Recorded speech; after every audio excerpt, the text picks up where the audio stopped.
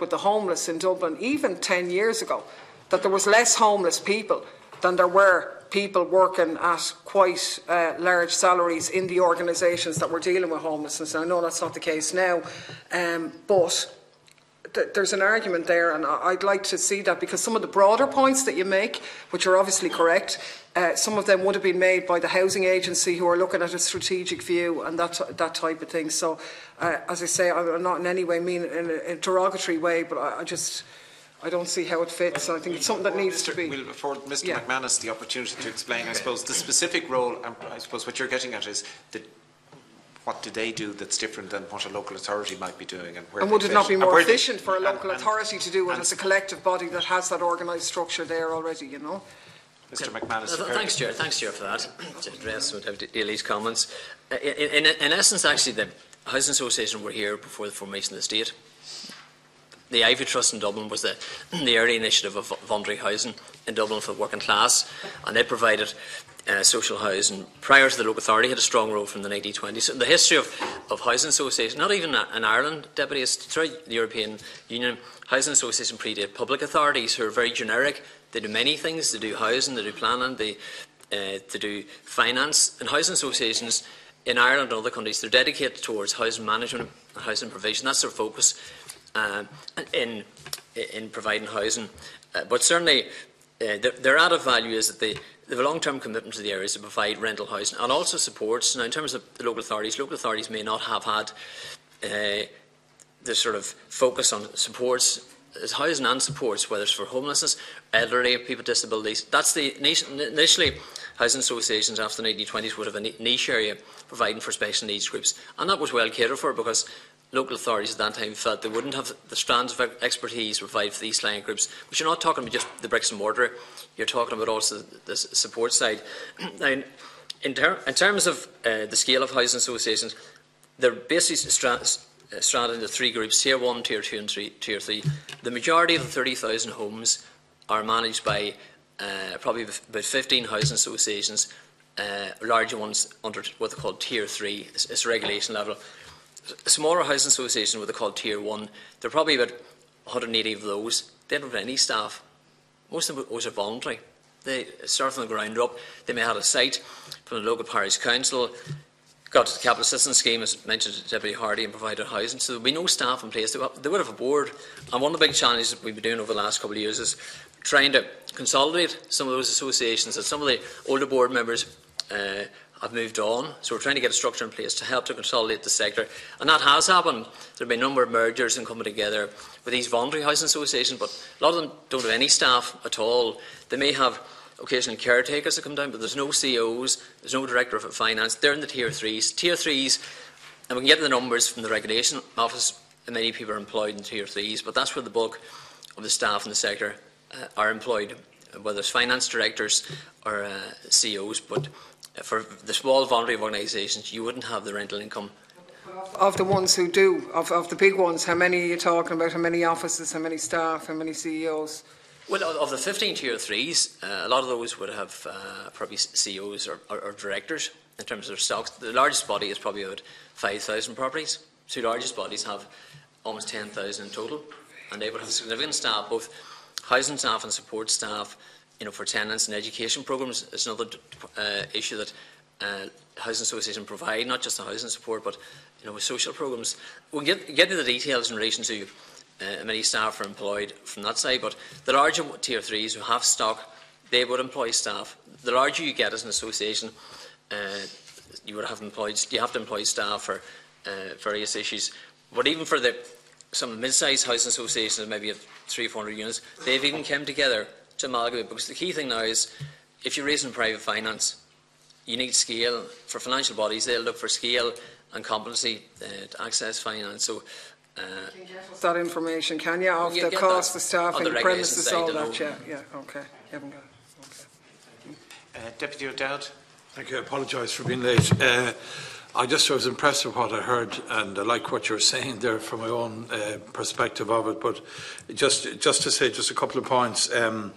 You spoke about housing aid for older people who are as they age need more supports. And I don't know if you're aware of the Great Northern Haven in County Louth, which is a fantastic centre. Perhaps, Chairman, we might be able to visit there. It's where they have something like, I think it's about 12 apartments, and people, as they get older, go live in there, but they have technological assistance in terms of sensors in the, if they get up late at night, the light automatically goes on in the bathroom. If the water spills over in the bath or in the, down in the kitchen, there's an alarm goes off. They can be interrogated medically in terms of, did you take your pills today, Mary? Let's check your blood pressure there. That's the sort of wonderful work I think that's needed in the future, and I like that, and I think it's good.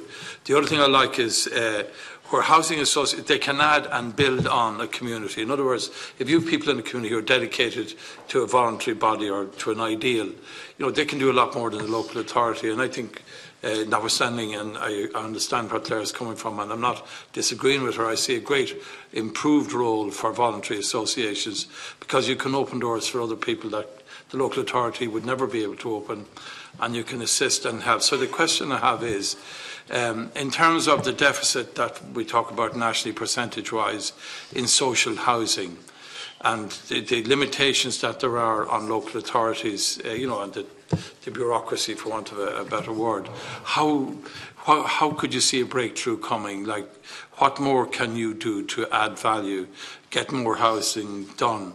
And can I just finally, I was in Ringsend some years ago, and there was two ladies there who, I think there was just two of them.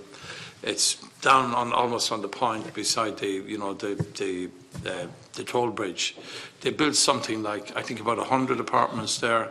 They built it for under 200,000, when in that area commercial developers were building for double that cost. And isn't it a fact that if we're talking about getting commercial people back into the business, they're not coming in right now, but if we can get voluntary people up and working and support them, they can build far cheaper. They'll have much greater support from statutory agencies. And do you see, or what new initiative could there be there? Or if that's too long-winded a question, if you can come back afterwards or just send us a submission on it. But I think the bridgehead that you can bring to this is, I think it's hugely important, and it could get through a lot of red tape, I think. Thank you, Deputy.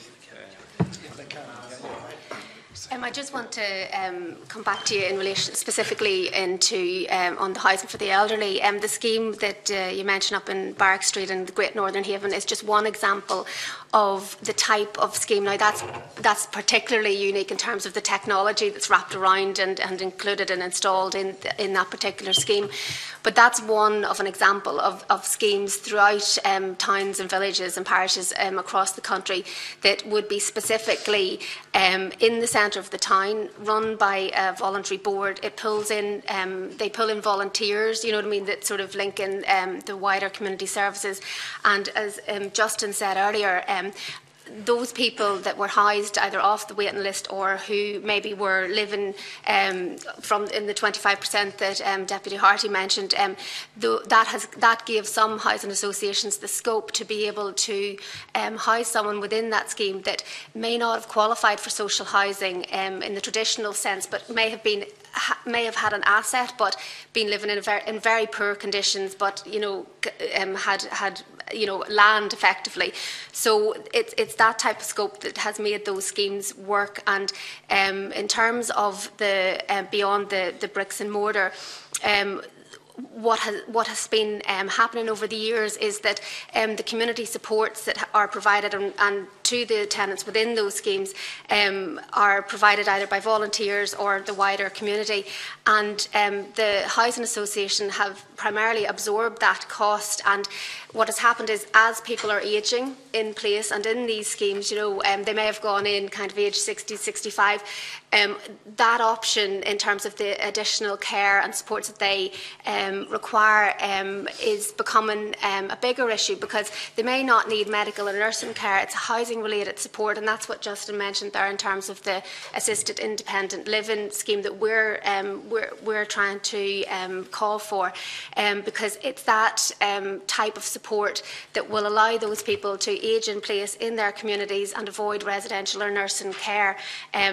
until the time is essential that they might access that. So I suppose that's one of the niche areas, I would say, in terms of what makes the sector unique. It is that the specialisms around housing for older people, housing for people with disability, and provision for homeless individuals as well, and the additional supports around that. Because a lot of people don't know, unless you're actually involved in it, so you don't know about it, okay? So what I'm really getting at is the point that how can we generate more people to get involved, or have more startups like what you're talking about? You know, what do we need to add, to the mix yeah. I mean, I think a key aspect of the submission we made is about the availability of land and land being made available to the sector. Yeah. I mean, at the moment, it's a very difficult market for anybody to acquire properties in. That's just, particularly in the Dublin area, maybe not as true outside of Dublin, right? So land availability from public lands being made available to us to undertake design and build is critical, right? The funding mechanism is evolving. We're getting more attuned with that. There's more people in the sector now borrowing from the Housing Finance Agency to undertake acquisitions and design and build. And that, there's projected growth on that. One of the things we would think, and it did occur when Minister Bobby Malloy was Minister for Housing many years ago, that there was a centralised unit in the Department of Environment that dealt specifically with the sector. I mean, we've said this to the department. At the moment, we deal with 7 principal officers, right? We'd feel if it was coordinated under one principal officer for our activity, it would possibly enable a processing of application, delivery and funding, right? So we think they would be some of the enablers that could make delivery more possible, right? We are also, I mean, to respond partly to Deputy Daly, I mean, for the large, I mean, there will be a process of amalgamation among smaller or larger housing associations in the next number of years. Some of that will be determined by the financing basis of it, right? Our key performance indicators are very much advanced of what generally is with the local authority sector. We are dedicated housing providers. We provide a housing of it, and I think some of our performance measurement is very positive. And so that's in a kind of saying where we believe we can give added value in terms of what we do, and complement what the local authorities do. We don't want to compete. I mean, previously there was always kind of a competition of funding between the local authorities and the approved housing sector. We see ourselves working in partnership with them, not against each other, but to enable delivery together. And we think that's really, that has to be the way to enhance delivery. Specifically, Brian, just before I go to Deputy Coppinger, on that point, I was taken in your opening statement, you referred specifically that you had the design and build capacity. Yes. And you've now clearly identified that the land is the issue. Yes. Now, across some of the local authorities in Dublin, there are land banks available. So I suppose, what's the interaction with the local authorities to access those lands? Or how do you, you've clearly identified what your obstacle is in terms of its land, but yet local authorities have land, some of its own, some of it not. Yes. Okay. So that engagement, please. Donald, I can share this. I mean, one of the things the Housing Agency was meant to do was try and give an inventory of public lands. Would that be part of the Social Housing Strategy 2020? It was for the development of land in Dublin, which is recognised as being critical, the availability of public lands by whoever was to be identified, and to see what its use could be. That has not been completed, as I would understand it. So we think that's important, right? In fairness to the local authorities, and Donald can outline this, in terms of different AHBs going to a local authority, there's possible issues of procurement there, so they want to get a framework process in place whereby there's reasonable equity and assessment of people's capacity to deliver. And they've set up a framework process they've set up a protocol on that now, Donald, which Donald will outline here, Yes, sure. There's a communication protocol between local authorities and AHBs on the different types of housing development they undertake, whether it's new build on local authority sites, whether it's developer-led initiatives, whether it's Part 5 or a housing association's own land. Now, for one of those areas, local authority-owned land, obviously some local authorities have their own programmes they want to develop at the same time, so there may be less land available. The other context could be that some local authorities have historical debt on their land. Some of the land was put into the land aggregation scheme, so there may be costs incurred with that. The housing associations in the past tended to have bilateral discussions with local authorities to see, look, would this housing be suitable for this local authority in this area? Now it's gone through a more structured protocol that if there is a site available, the local authority will contact a number of associations to see what's the best fit for the site, and also it's more transparent in terms of who gets the site. But really, in the past, the low-cost site scheme was a real trigger that local authorities had, was a real trigger for our sector and also for people building their own homes. The low-cost subsidised site scheme, there were thousands of sites provided for our sector, and it worked well. Now that scheme has sort of diminished over recent years, and we're trying to get something like that activated. But I think the mapping exercise, the housing... You're trying to get something like that activated. Where is that in the process at the moment? At the moment, it's not in the process. It used to turn up in the statistics. Every year, every quarter, the department used to have stats on many low-cost site schemes were provided to individuals and AHBs. That hasn't turned up anymore. So that scheme now does seem to be inactive at this stage. So now we're trying to get something similar to that reactivated. Firstly, to have the sites that were mapped by the housing agency, almost move them on to their status. Are they eligible for housing? What's the time scale? Is there any debt on the site? So it's basically moving on from inventory to detail about what's available for AHBs to develop it. So obviously the housing agency and the local authorities will have to negotiate with that in terms of what's the next phase for AHBs, because obviously sites are key. We've got a lot of sites in recent years, Chair, from the development sector, and whether it's through receivers or private owners, that has been a supply chain. But that's rolling out at the moment, and some of the things have been sold on to third-party investors. So that niche we have for the last 4 years was very much working with private developers and the private sector to get some, as Deputy Brigade said, what can you bring to the table in relation to schemes? Some of those schemes were low-cost schemes through NAMA or private developers, but the land issue is a key factor to move the supply. The sector's ambitions for the larger bodies is around 5,000 homes over the next 2 to 3 years. Now, they think they have the capacity to even provide more and to manage, but obviously they'd like to know or get visibility on sites ahead so they can plan with the boards to find out what finance they need for, say, the next 5 to 7 years. Thank you. Sorry, Deputy Coppinger.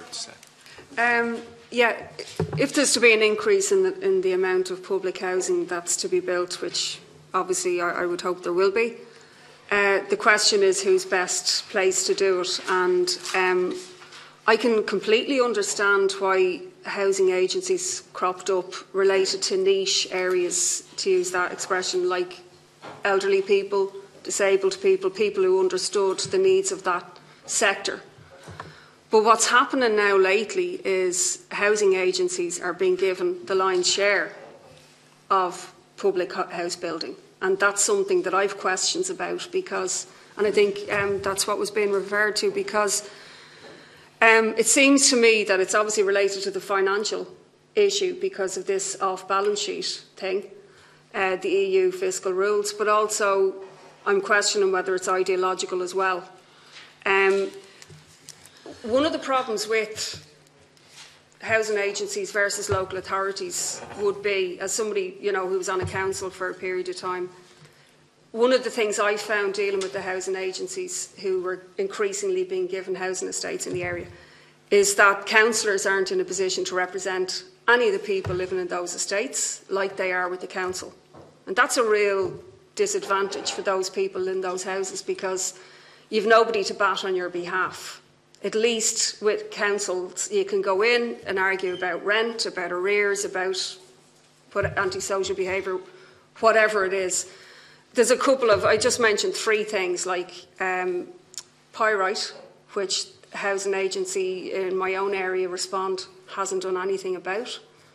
If that was the council, I'd be best placed to go in and make representations, but I haven't gotten anywhere. Things like replacement of windows.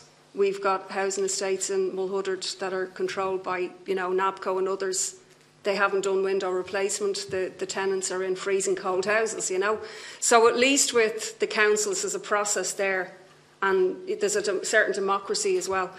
The thing I have a problem with is it seems to be the councils are having to hand over their land to housing associations. That's what's happening.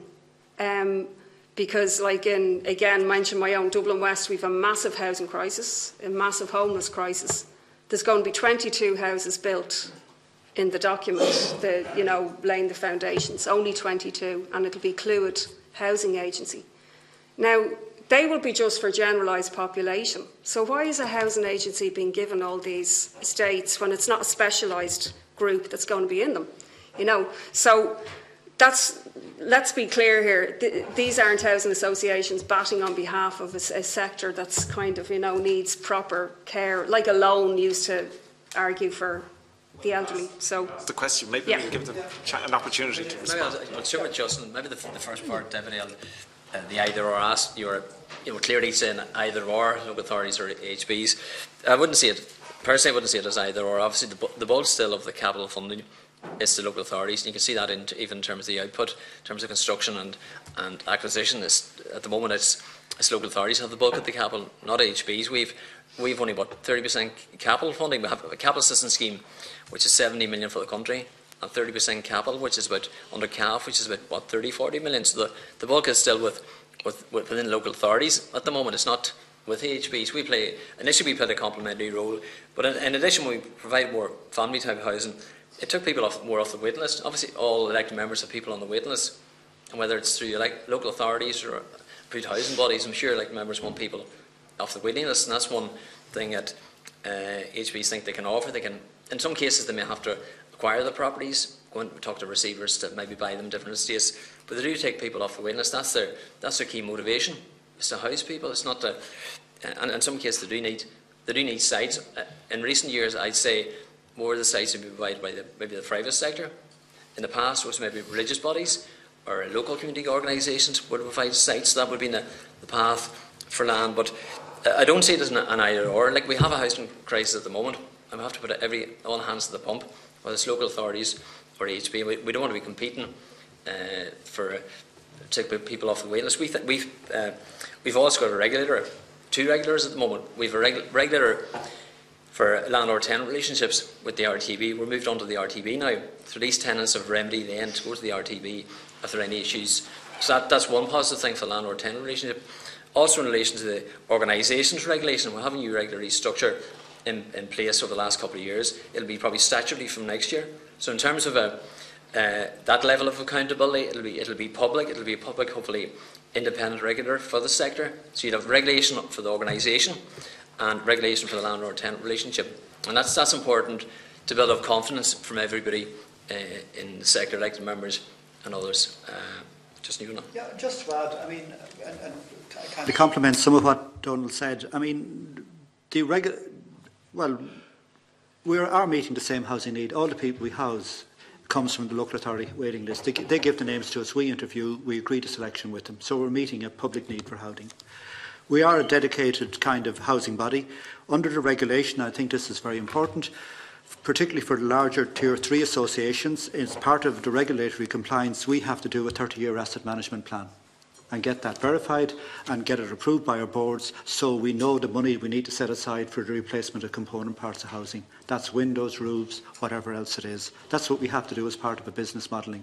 So I think we're probably more disciplined in that in local authorities, because the truth is local authorities' rents go into the central coffers of local authorities, don't always go back into housing. So all the money we get on rent we use to maintain and manage the properties. I think the indications would be that the key performance indicators we have are generally better than what local authorities have, but people operate in different contexts. So in that sense, I think, I take the issue of what you said, and I can't speak for the bodies you referred to. To me, I can only speak for my own association, Circle of Voluntary Housing. If a public representative contact me with an issue for a constituent, I would respond to it. I mean, it's just me, it's just part of what I would have to do. I'd respect the right of a public representative to do so, and you try to respond back and give an explanation as to the housing need, where the person is, or as if there's a complaint about maintenance issue of what you're trying to deal with it. Now, that does occur. So I'm just saying it's not to, as it were, delegitimise the rights of public representatives to advocate on behalf of the people that we house or the people they represent. That's not the space we're in. I'm just saying that, right? So that would be how the context of which we have to operate. And it's just to affirm what Donald said, it's not either or. I mean, if we have the capacity to get funding from one source and the local authority have it, they have to rely entirely on public funding. If we, we're trying to work together in terms of broadening the funding regime to deliver the needed social housing. If the CAF and the payment availability works, for every 30% the department puts in, we'll have to raise the other 70%. That's a better value money equation for the state in terms of new provision.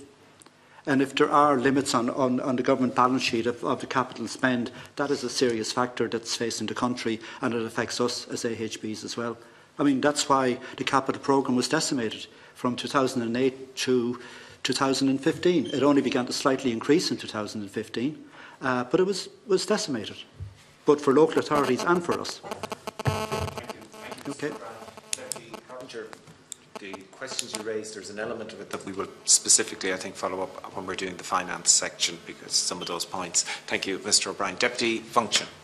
Thanks, Chair. Yeah, I suppose I just wanted to ask in relation to the cooperation between the local authorities and the voluntary housing sector.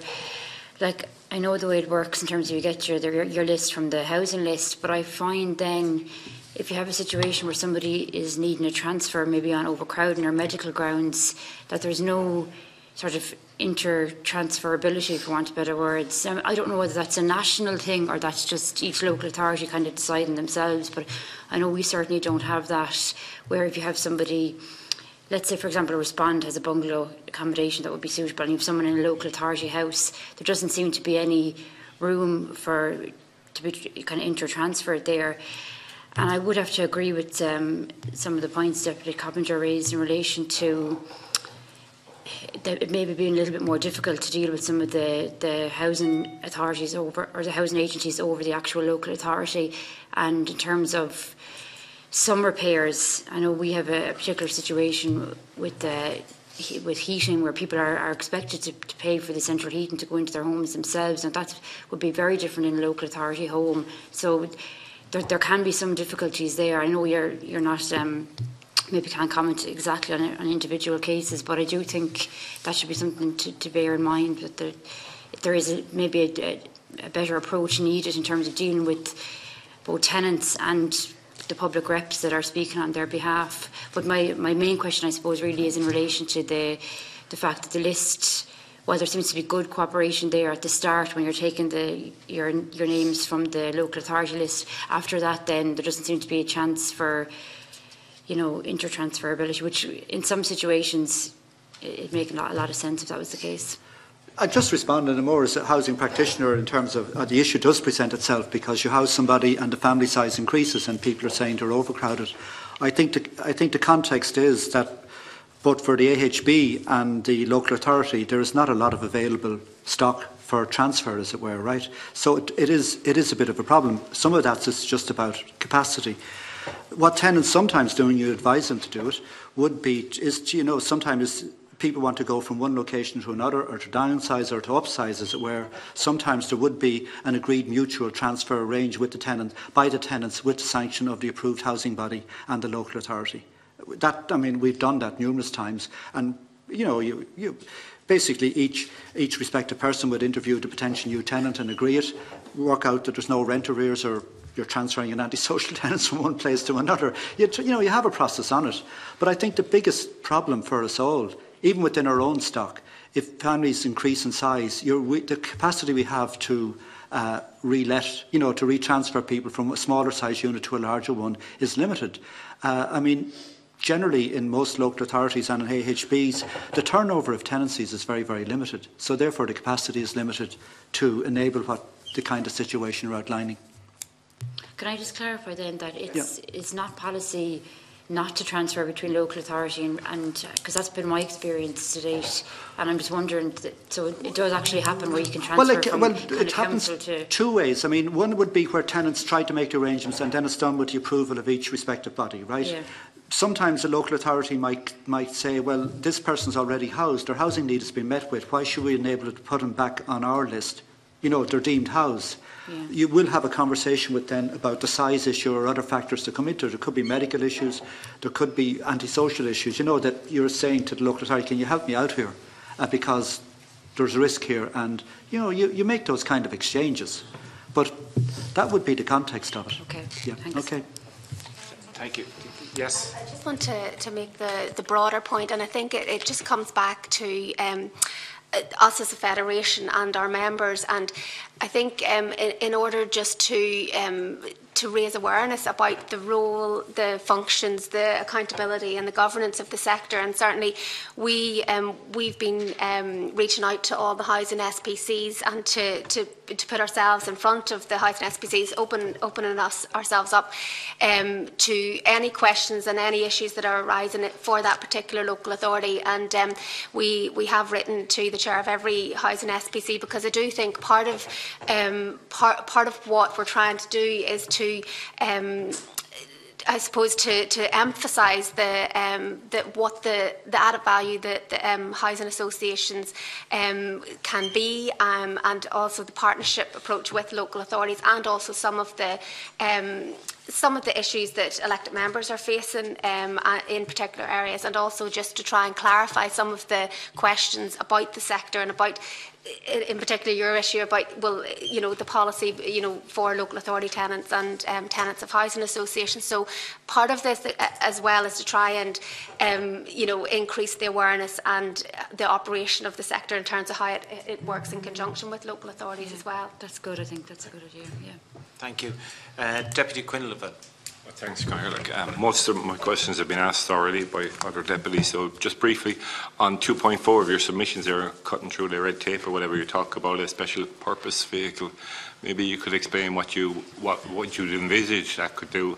For instance, I'm aware of a project we did in Limerick whereby Clywyd was able to provide sheltered housing, and that freed up other. Now, unfortunately, those houses were demolished, but you could do it in a way where you could free up houses where we could reallocate or whatever on there, a different program or whatever.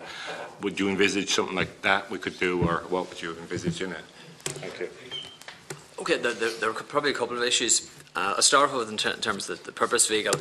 We've been involved in this for the last 3 or 4 months to try and get a financial vehicle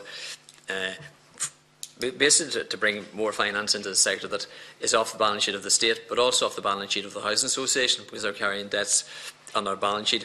Now, initially we looked for it. There's a Welsh model. We were looking very closely at the Welsh model. 5 associations set it up, and they drew a lot of money in from financial bodies, and they acquired properties. They acquired properties in the private market, and that worked well. So we're looking at a financial vehicle draws money in from the investment sector, pension funds, credit unions, and then they lend out to housing associations at a very favourable rate. So that was the overall context. Now, obviously, with any financial model, we can have plenty of finance but no product, and that's what we were facing, that there's loads of finance floating around there. This is a more structured vehicle, but there was no product in the private sector. So we're looking at maybe even with joint ventures with the private development sector. If they have product, then we can use that finance to acquire those units.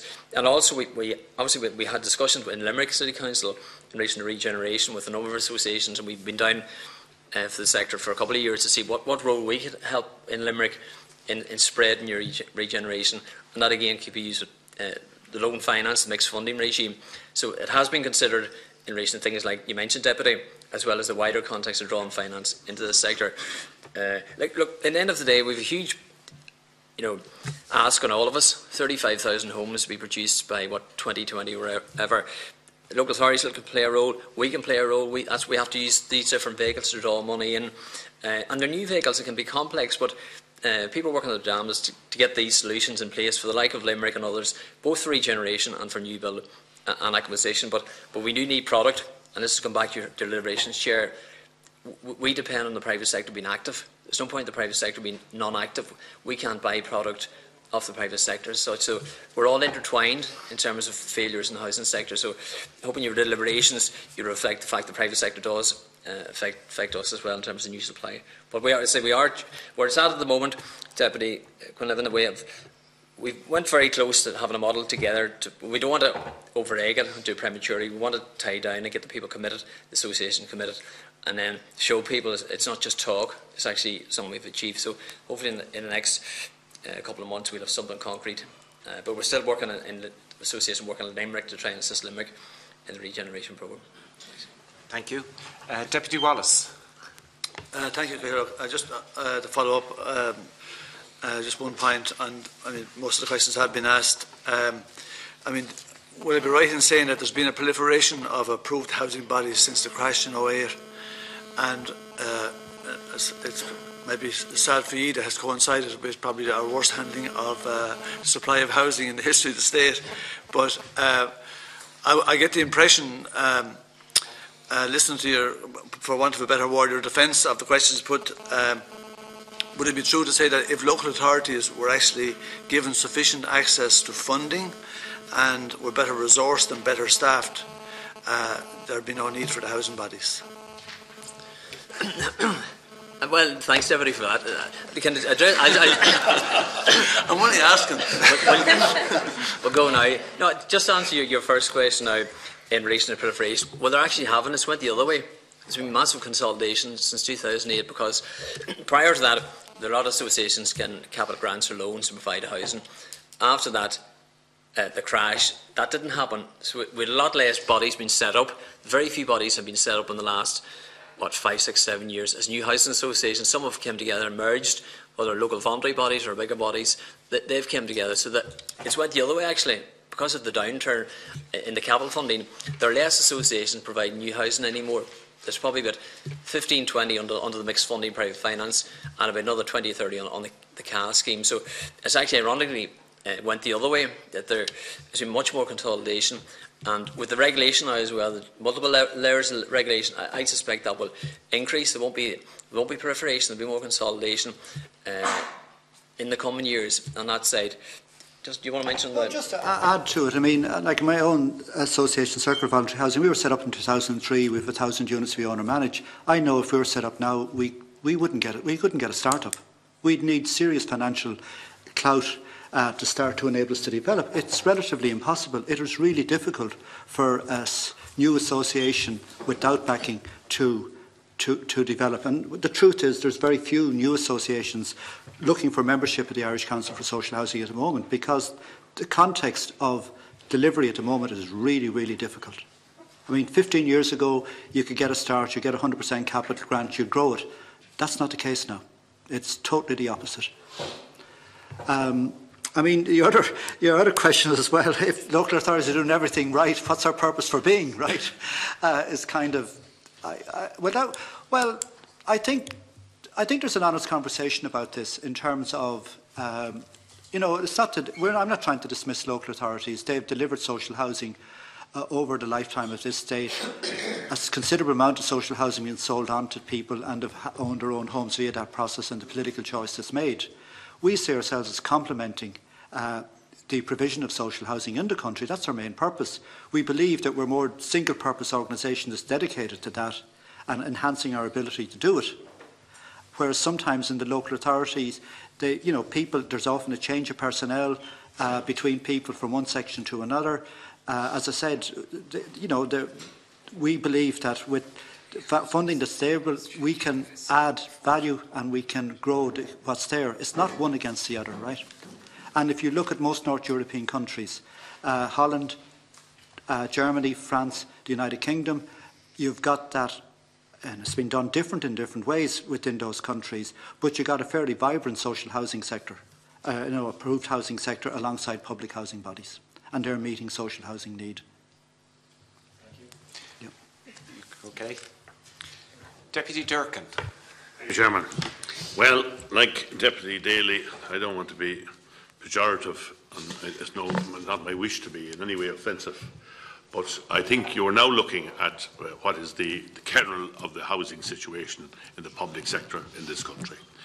I have for a long time been an opponent of the replacement of the public sector building programme, as has been suggested by Deputies Daly and Coppinger, with the voluntary agencies. The voluntary agencies are ideally placed to deal with the sheltered housing and the special needs. There are no better bodies. The local authorities are not even in the same league and couldn't and never could do it.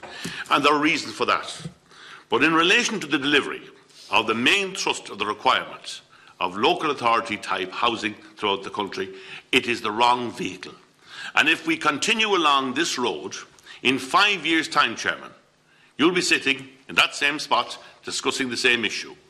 And the European Union was wrong to put the emphasis. But it wasn't the European Union. It was by agreement with the Member States. The member states agreed, in order to get this the off-balance sheet situation, that we would have this vehicle that was going to deliver housing. It doesn't do it. And as has been said, to go back to the beginning, 100% capital grant, plus a maintenance grant, all of which was available to the local authorities previously. So there is a replacement between what the local authorities are doing and what the voluntary housing agency is. The biggest housing agency owns about 5,500 houses at the present time in the country, the biggest landlord in the country. But the point that I want to make in particular is this. The local authority housing officers will tell you straight out that they are competing with the voluntary agencies for the same funding, coming from the same source.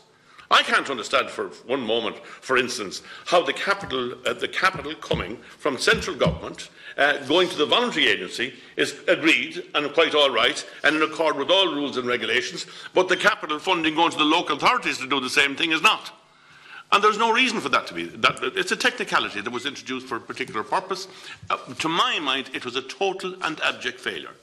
And my reason for it is this. In this country, there was a theory, and there's a theory still going on, and a baseless theory, that we should get away from owning houses, and that Irish people were preoccupied with ownership and so on and so forth.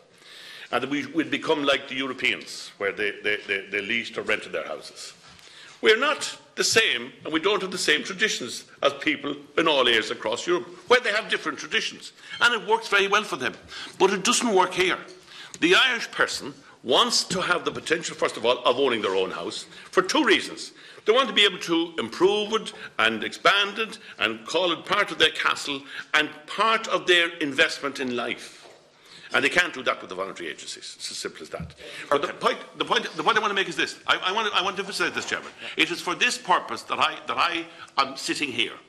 I am of the opinion that, and I know this because I've dealt with this before, I know that we'll be here in 5 years' time. And this is no disrespect to the housing agencies at all. You are not the appropriate vehicle to deliver the volume of housing that is necessary in this country or in any country with a similar requirement at this or any other time. For the voluntary, for the special needs, the sheltered housing, no doubt in the world about that. You are by far and away the best providers there. And we get in Macaulay Place and various other places like that all over the country. Excellent. The local authorities can't compete with that. But I want to tell you, Chairman, if we don't address this issue and deal with it, we're not going to solve this problem. Deputy, I'm sorry for interrupting you, but there were two elements there. One, you mentioned a number of times in relation to the financing and so forth, and they are questions that we will follow up with the other departments. The other comments you make, whether they're the appropriate, that's part of the deliberations as a committee will make. And I suppose what I was trying to get at specifically, as the witnesses were here, have you a direct question that you want to ask those witnesses? There are no other direct questions. Thank you. How much more direct do you want to make it, Chairman? I took it more as a statement than as a question, and I want to clarify one thing. This chairman will not be sitting here in 5 years' time because after the 17th of June, this committee is completed its work. So, let's remain focused on the job at hand. Does anybody want to comment? I appreciate the comment that Deputy Durkin has made, and it's been made by other members here as a committee, right? And okay, that's a perception or a view that's been expressed. We have to listen to that as a sector. I would say, and it was said earlier by Donal, we provide currently over 30,000 units of accommodation. The perception of us is that we're mainly geared or gifted to provide special needs housing for the elderly, the homeless or people with learning disability. The vast majority of the provision we do is family housing. That's the truth of it. It's about, I would say, 75% of what we do. 70%, right? So we are delivering, right? I think there are issues, and it's not that we're trying to take away from local authorities. We're trying to add value. We think we have a specialism, and our key performance indicators are good, and it's working complementing with the local authorities, right?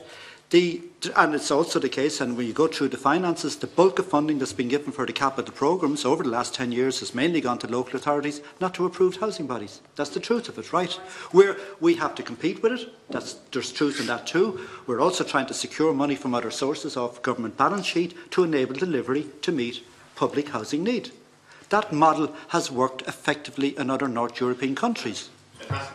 Can I give you an example, Chairman? Can I give you an example? Very briefly. All right. Well, this is a classic example. I was involved in a voluntary housing body that was set up specifically to provide, say, 100 houses, or whatever the case may be. We had to buy the sites from the local authority, 20,000 each. The voluntary agencies got the sites for zero. Now that's competition. We were doing the same job, but we were doing it for the people to acquire their own homes. The local authority gets a sum in respect of maintenance or whatever the case may be. So do the housing bodies. And I don't want to be in any way pejorative about this. It is a fact of life that the two are competing. And the model has failed. But more importantly, the capital allowance scheme, 100% capital funding. 100% funding for the site, 100% funding for the loan to build the houses, and a grant there afterwards for the maintenance of the houses. So I could go on, but I'm not going to. You'll be glad to know, Chairman. You'll be glad to know. If there is a single issue, and the perception, I didn't say that now. I said that the voluntary agencies are better equipped at dealing with the special needs and the sheltered housing than anybody else. There is no doubt about that. But they are not the proper vehicle to provide the volume of housing that is required through the local authority system, and that's why in the 80s we didn't have a problem, and it was as a result of the changeover that we now have the problem we have. Just 2 points, and Mr. McManus, I'll let you, before I let you reply, some of those issues we will be pursuing with other departments, but I want to hear what Mr. McManus has to say. I just want to Thank you, Deputy. Deputy Durkin, that the model has failed. You know, on that side, we have a lot of schemes, a lot of local authorities come to housing associations to manage their properties. If that's an evidence of failure, then I don't know where we are, but they've said to housing association, you can manage the properties. And that has happened. In terms of measuring what failure, I don't think there's a huge demand for housing association properties in many areas. Was they like the standard of management that's provided to tenants? I think that's not a failure. Otherwise, in the past we've had local authorities come to us to regenerate their own properties. Like some of the, and to be truthful, there were failures in local authorities over the last 30 years. There's been multiple regenerations in various schemes, you know, in different local authority areas, and the state has to pick up the tab, and the sector says it could have a role in redressing that. So I challenge the fact it has been a failure. Maybe from some people it's a failure, but certainly for tenants who are living there, I'd say the tenants there wouldn't claim that was a failure. You know, that's what, and they're the people that matter at the end of the day. We have nearly 8,000 people in our housing list in Kildare, so I wouldn't think it's a success. You've had a fair hearing on it. I'm sorry, Chairman, but that particular issue is an issue that's a burning issue with the people that I represent. So, not my view, Deputy, I'm not, you've made the point and I'm not dismissing it. I'm also saying there will be other meetings where the same issue will need to be teased out further. Deputy Canny, please. Thank you. First of all, I must apologise that I wasn't here at the start. I was at another meeting, and I welcome you here. I suppose just a little bit of positivity about the housing agencies is that in my experience, the housing agencies in my county, where I know that they are involved in projects, that they are way better equipped to carry out the management of the housing stock when it's in place. I have proof of accommodation that was built probably in 2000. It's as good today and as well kept today as it was when it was built, because I was involved in the construction of them. And I think the local authorities have failed to. The local authorities have failed. The local authorities have failed to maintain their housing stock as good as what I see the housing agency do. And it seems to be down to resources, and I don't know where it falls. How you fund? You were saying there about whatever rent roll you get, you use that for maintenance and future work. Where the local authorities, when they get in the rent roll, they put into central funds, and it dissipates to whatever. And then, because if we build, we can build all the houses we're talking about, but if we don't maintain them, we'll be back at it again. And I see it in my own county, where we built houses about 20 years ago, and we've probably been knocking them now to rebuild them again. And that's not the way we want to be going on in the future. So we have to look at the housing and the whole way the estate management. And the question I have on that is, do we have, let's say, obviously you have a way of doing the estate management that obviously the local authorities don't. Would you be willing to share that expertise with the local authorities so that we genuinely protect our housing stock? That's the first question. The second question, one of the issues I have with housing associations, and you mentioned it there about the housing list, that you get a list of prospective tenants from the local authority and that you pick from that, which I think is wrong. I think if the local authority has a housing list and you have 20 units, that they give you 20 families to go into them, and that should be it. As a housing association, you shouldn't have the veto on who you let into the house. And I think that's something that has to change. That's basically it. Mr. McManus or O'Brien? Okay, just to say, I mean, firstly, Deputy Candy, thank you for for your acknowledgement of where you think we of where we think we have reasonable performance, and you know, and that's affirming, and just to recognise that. And I was trying to express that earlier in terms of saying that we are a single purpose. You know, we're primarily housing providers, so that's where the resources go. It is the truth that within local authorities, the rents goes into the central fund, and there has been, and Donald alluded to it, there has been issues where some stock hasn't been well maintained over the years. Under the regulation code that we have, and this is a really important point, we have to have an asset management in place that's verifiable, that our board sign off on, that we have to adhere to. We have to make provision for it financially. So there's strictures upon what we can and we can't do. In terms of I mean, look, it's not that in terms of sharing expertise, that's an important one. We'd be very, very open to that. It's not that we are the best boys in town all the time and know everything. People work in different contexts. It would be very good to get that sharing of expertise. I mean, for people working in our sector, there is relatively more insecurity, particularly with housing bodies starting off before they get reasonable economy of scale, as against a local authority. You know, so. You know, and sometimes people have gone from the AHB sector into the local authority system, and there's a bit of transfer over the other way now, which is very, very good. I think it would be maybe through the SPCs is trying to look at the enhanced learning. Well, you know, if an SPC said, well, what works, what doesn't work in a local area, how could this learning on this be translated so for the common purpose, right, of shared intelligence, right? I think that really would be sensible for each SPC to undertake. In terms of the nominations and the selection, I mean, the context of that, and this is how my association would try to operate it, you're getting the top people on the list from the local authority. You're trying to get, rather than like they do in the UK where you just simply take people, you're trying to get a balance within your scheme. Sometimes the waiting list is very, very blunt. So you're trying to get, what we always try to do is get a mix of ages, working, non-working, ages of children, ages of adults. So it's not all lumped with one. And there has been experience, it's particularly in the Dublin area, where some schemes got overloaded with the same category of person, in the urban areas in particular, and it has had disastrous social consequences because the communities became unbalanced, they were socially deprived, and then it becomes very, very difficult to manage. So there is some effort. It's not, you know, I mean, it's not you're not trying to cherry pick, to use that word, which is often said against us. My approach to it is we're trying to get a balanced community of the 20 units or the 50 units or whatever it is, so there's some vibrancy within it. So I don't know if that gives you some clarification on the question you asked. Yep. Yeah. Thank you. Thank you.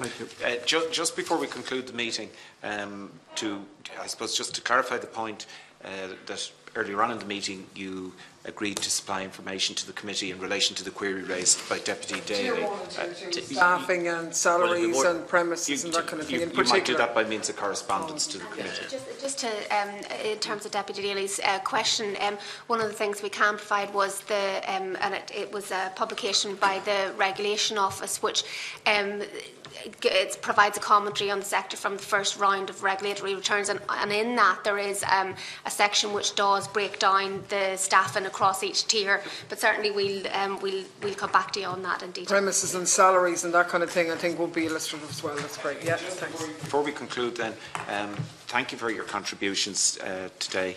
I think you heard a significant range of questions and contributions on all sides, and much appreciated. So very grateful for your attendance and your cooperation. And so thank you, Mr. O'Brien, Mr. McManus and Ms. Gallagher.